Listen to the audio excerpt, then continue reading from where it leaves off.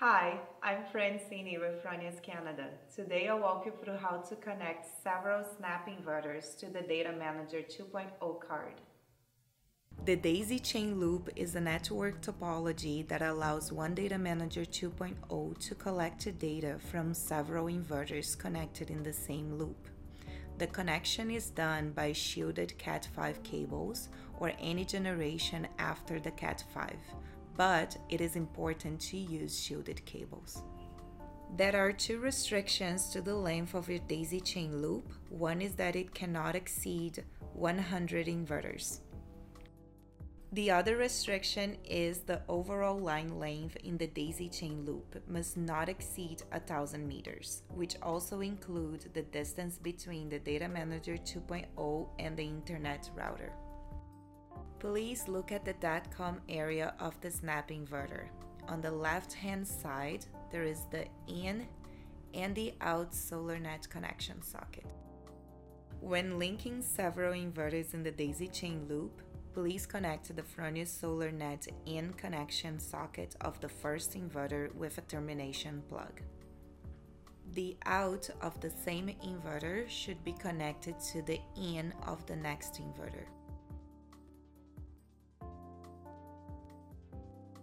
If this is the last inverter in the daisy chain loop, the out should have a termination plug.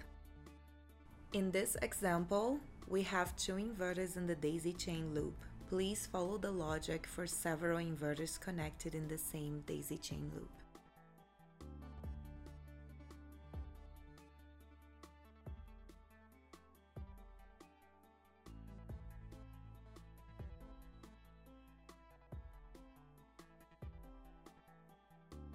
Now let's take a look at the Datamanager 2.0. The Datamanager 2.0 has 4 LED lights.